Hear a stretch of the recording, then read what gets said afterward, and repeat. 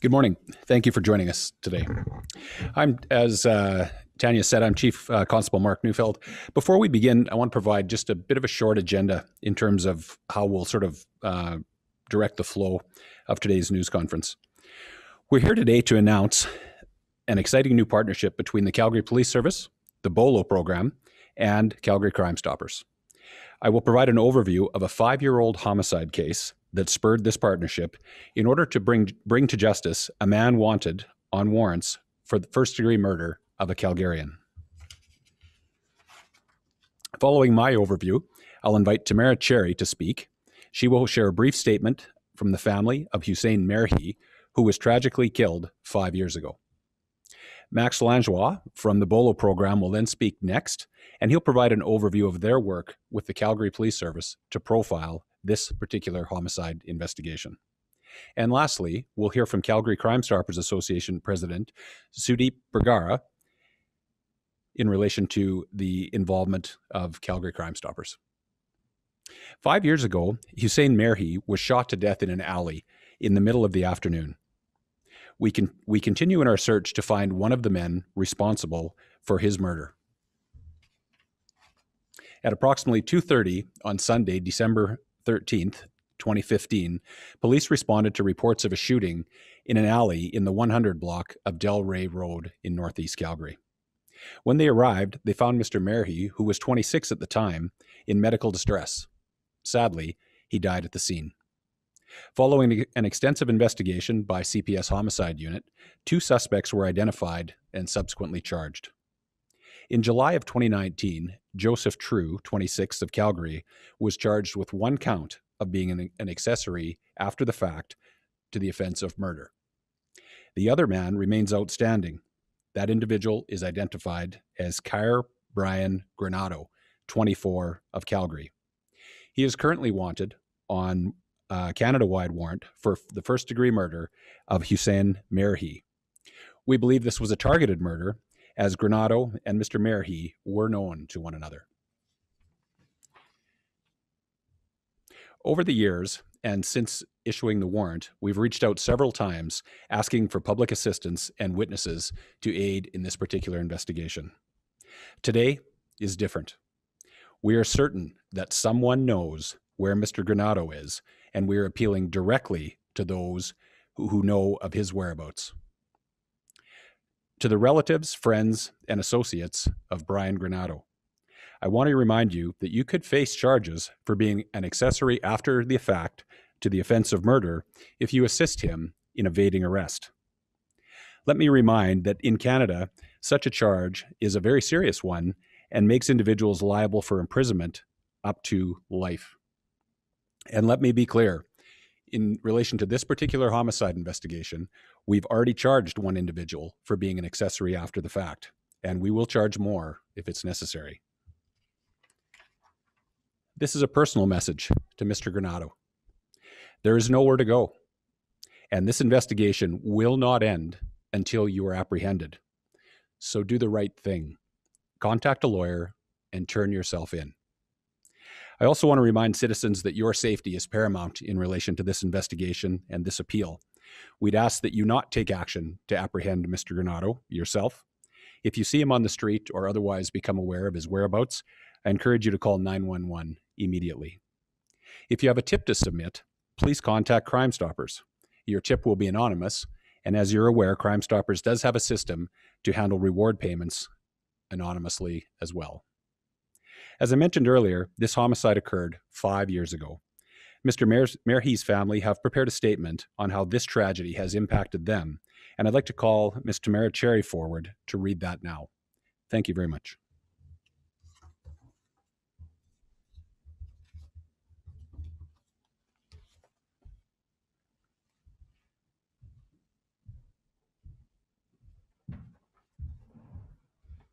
Thank you very much, Chief.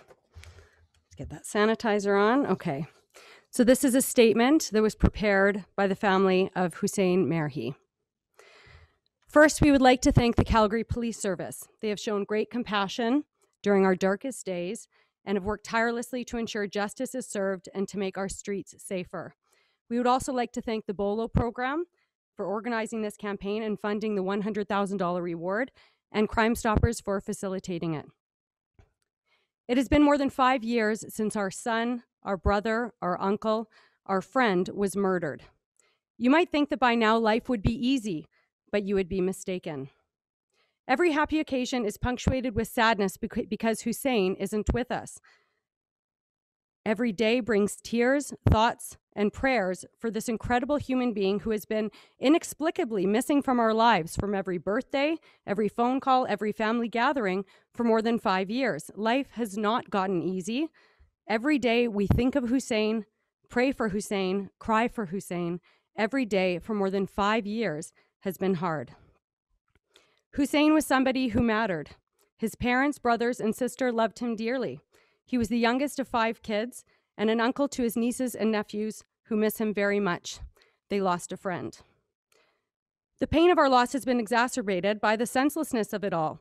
Hussein wasn't a bad guy. He was good through and through. People liked him, never had a bad thing to say about him, and yet he was murdered. We are an extremely private family. As such, having our loved one's murder talked about on the news and social media, and now even on billboards, is extremely difficult for us. But we are releasing this statement because we want whoever killed Hussein behind bars. Not for us. Hussein is not coming back, and there will therefore never be real justice or closure for our family. We want those responsible locked up for the sake of our community. What we've endured for the past 5 years is something no family should experience. So please, if you know something, pick up the phone, call police, call Crime Stoppers, say something. It won't mend our broken hearts, but our community will be safer for it. Thank you, the MERHI family. And I would just like to say on behalf of the family, again, thank you to everybody involved in this campaign, but they are requesting their privacy, as I mentioned in the statement, as they mentioned, they're extremely private, so they ask that no members of the media reach out to them. Thank you.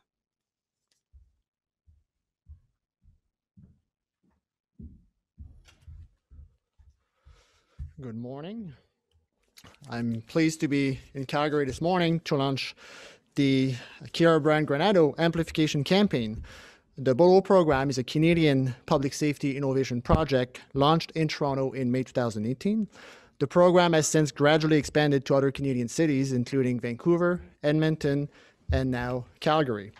The Bolo Program's mission is to encourage citizens to be on the lookout for Canada's most wanted, so they can help keep our community safe by submitting tips to help the police to arrest these dangerous suspects. We do that by acting as an amplifier for priority wanted notices. Simply put, we make sure Canadians get to see these notices, and we do that by reaching them at the right time, at the right place, and by using the right innovative means. Some important facts about the Bolo program: we're completely funded by a Canadian charitable organization, so our campaigns and rewards don't cost a dime to taxpayers. We are 100% complementary to police services. That means we never interfere with police activities or investigations. As such, we exclusively work with case information that's already available to the public. And then what we do is to take that information, we repackage it, and we boost it to unprecedented levels using all relevant channels. We do not, this is important, we do not collect tips. We rather direct the public to proper tip lines identified by police services like Crime Stoppers. Over the next 6 weeks, millions of Canadians, especially in Calgary, will come across our ads featuring the Kier Bryan GRANADO wanted notice.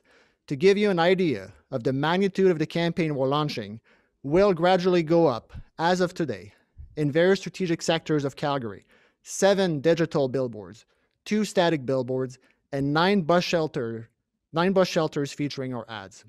1 hour ago, a massive social media promoted campaign launched on Facebook and Instagram.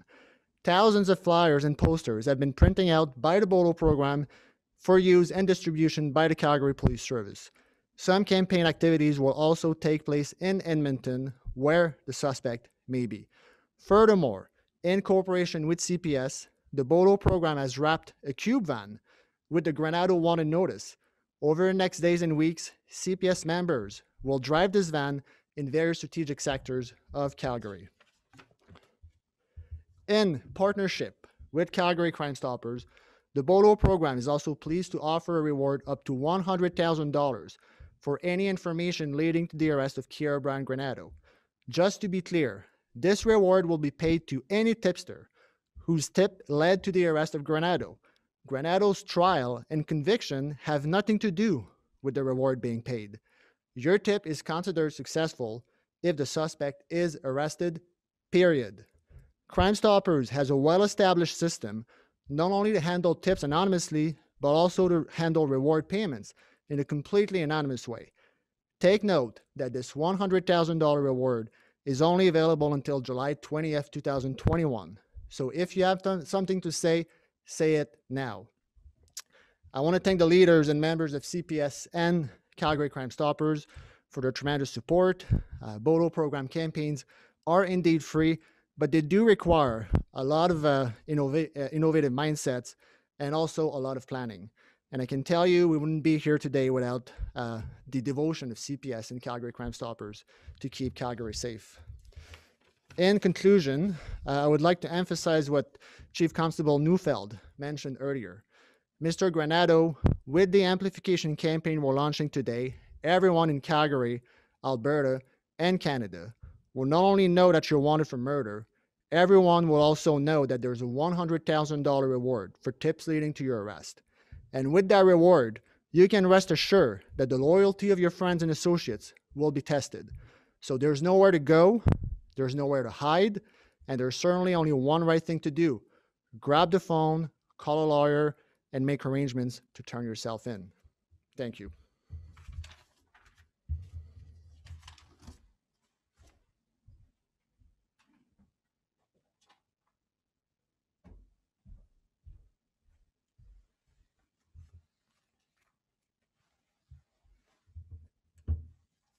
Thank you. It is very important for Crime Stoppers to serve our community, to apprehend our criminals. And in this case, if you do contact, if you have any tips, please contact Crime Stoppers. Your tip will be anonymous. No personal questions will be asked of you. Your identity will be protected, even in the case you receive any reward. This reward is available for an initial period of 6 months, which is starting today, goes until July 20th of this year. So if you have a tip to submit it now to be eligible for this award. The outcome of GRANADO's trial has nothing to do with the reward payment. The reward is offered for any information leading to the arrest of the suspect, period. We encourage you to call Crime Stoppers and submit your tip. Thank you.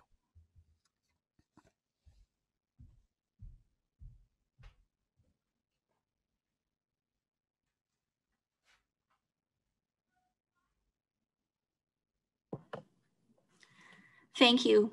We will now open the floor to questions, beginning with CBC Calgary.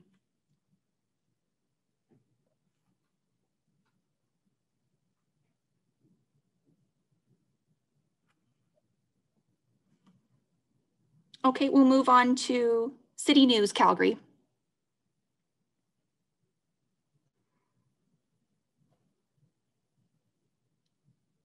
Okay, and then moving on to Bill with CTV. Hello, thanks for taking it. Can you hear me okay? Hello, can you hear me?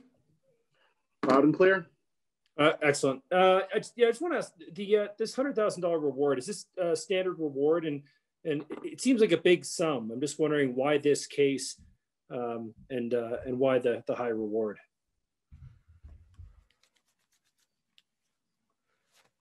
Thank you, Bill, for the question. Bolo Program standard rewards are at $50,000. Now, for cases for which suspects have links to organized crime, we're always willing to beef up our rewards to $100,000. This seems to be the case in this case, that the suspect was affiliated to an organized criminal organization. So this $100,000 reward is not standard.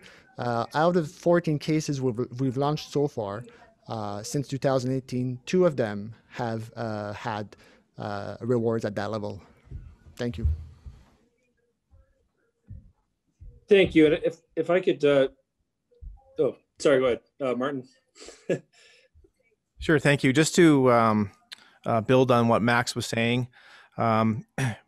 Granado was connected to an organized crime group in Calgary that is responsible for numerous homicides, and they possess certainly a risk to public safety. And we're very grateful with the Bolo program to enhance the reward to the maximum amount, as we believe that the public safety in Calgary will be enhanced with his apprehension.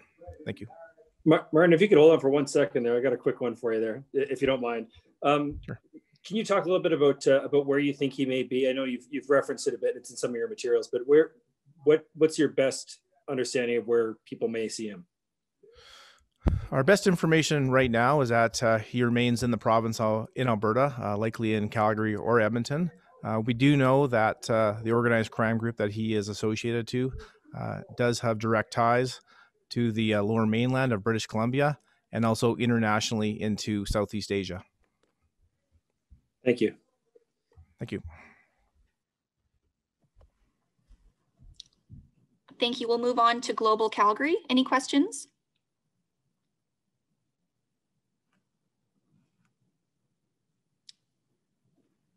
Okay, and then on to Post Media.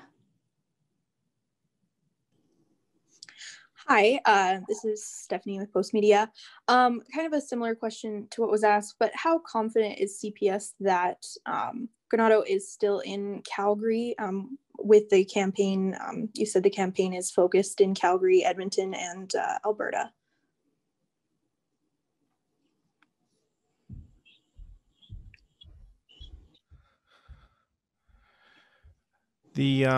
The benefit of working with the Bolo campaign is that the amplification campaign can be very flexible and can be responsive to the information we receive through the tips.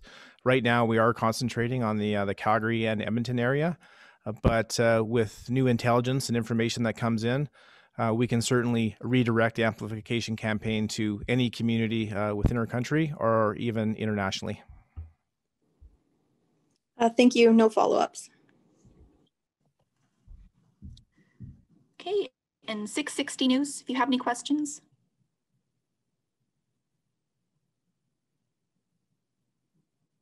Okay, have we missed anyone?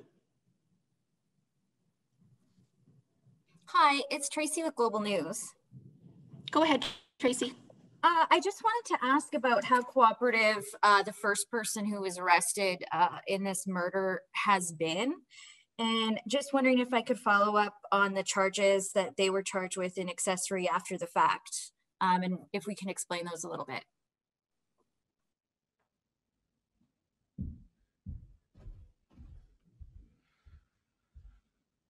Sure. In relation to the level of cooperation so far, we have received no cooperation. That's why we're relying on the public to come forward with tips to further the investigation. In relation to the charges against Mr. TRIEU, obviously it's before the courts, and he has been charged with accessory after the fact of murder.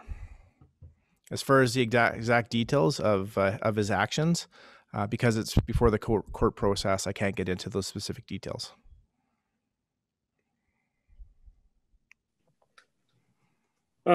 Martin, if I may, it's Bill McFarland with CTV again.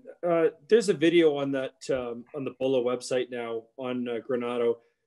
It looks like it was taken on the day or at the time of the shooting. What can you tell us about that video, or what that video is? Well, we were very fortunate to receive some really good video at the time of the homicide, which has furthered our investigation. We certainly can let the public know that we know that several shots were fired. They were actually captured by a witness in the area. You may hear that in the video, which is obviously very disturbing. We're talking about a midday shooting in a residential community where children and families were playing in the backyards. We obviously are very concerned about the actions taken by these individuals and the group that they're associated to. As I mentioned earlier, their organized crime group poses a significant risk to public safety in our community. I'm just wondering, how many other times has CPS looked at partnering with Bolo? Is this the first time, and could we see more campaigns like this in the future? This is the first time the Calgary Police Service has partnered with Bolo. We were waiting for the right case, and speaking to our law enforcement partners with the RCMP, Edmonton Police Service, and Toronto Police Service, the Bolo program has been successful in assisting their investigations, and we're very hopeful that we'll have the same positive result here. And as far as the future, absolutely, we would be looking to partner with Bolo with the right case. Are there extra resources being brought in, or will this be with Crime Stoppers in order to deal with an increase in calls that you guys might receive, given the reward? So obviously we're going to work very collaboratively with Crime Stoppers, and also we've created a robust approach internally to deal with the tips that we're expecting, and we'll also be working with other law enforcement partners nationally as well as internationally if needed. I just have one more question, and this is for the Bolo program. In regards to what sparked this program in the first place, its launch was in 2018 then? Yes, so the Canadian charitable organization we're affiliated to is called the Stéphane Chrétien Foundation. Stéphane Chrétien is the founder, president, and CEO of a very large corporation called Garda World. It's a Canadian business success story. Mr. Chrétien created his own private foundation in 2006. And between 2006 and 2015, the foundation was basically, meeting its requirements with the Canada Revenue Agency by making donations. But Mr. Chrétien is certainly a man who's passionate about public safety and directed this board of directors to come up with a project that will be active in public safety in Canada. So the idea was put on the table in 2017 and developed, and we launched with a pilot project in Toronto in 2018. Just to be clear, this private foundation is completely separate from Garda World, the private corporation that my chair also holds. So it is not some major corporations in Canada have their own foundations. This is not the case here. We're talking about two completely separate entities that are not affiliated. And I just have one more question for Martin. Are you able to name the organized crime group that this individual is involved with or may have been dealing with?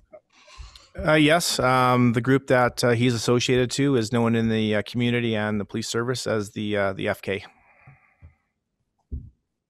All right, thanks, Martin. Thank you. Do we have any other questions?